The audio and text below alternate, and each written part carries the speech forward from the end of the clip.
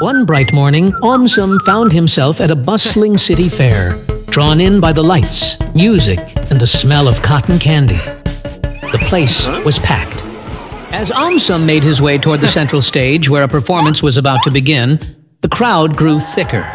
Suddenly, a loud sound erupted from somewhere nearby. It wasn't part of the show. Without warning, the crowd surged. AumSum barely had time to think.